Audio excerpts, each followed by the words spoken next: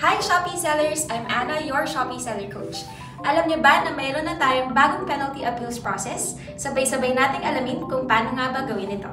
In this new process, mas madali at mabilis nang mag-file ng appeals para sa inyong penalty points at maaari na itong gawin sa Seller Center o Shopee App. Good news dahil hindi nyo na kailangan mag-contact sa customer service tulad ng dati.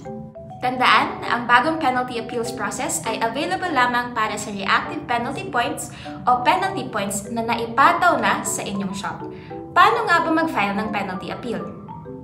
Sa My Shop page, pumunta sa Shop Performance at piliin ang Account Health.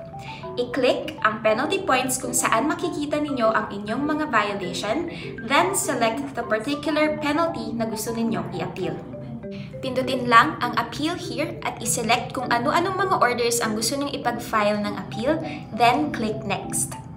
Piliin lang ang appeal reason, ilagay ang clear explanation sa description, at i-upload ang supporting documents or mga proof sa inyong appeal. Kung nais mong dagdagan ng orders na i-a-appeal, click Edit under Appeal Items at piliin ang mga ito, and then click Submit. Tandaan, mayroon lamang tayong 14 days to file for an appeal mula nang ma-apply ang penalty point sa inyong shop. Kapag hiningan naman kayo ng karagdagang requirement, mayroon tayong 7 days to submit the additional requirements. Quick tip din, Shopee sellers, upang madaling ma-approve ang inyong appeals, make sure na 1. Malinaw ang inyong explanation tungkol sa inyong appeal.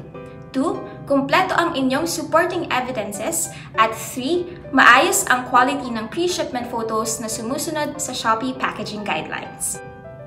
For more information about the new penalty appeals process, bisitahin ang Seller Education Hub. Maraming salamat, Shopee sellers!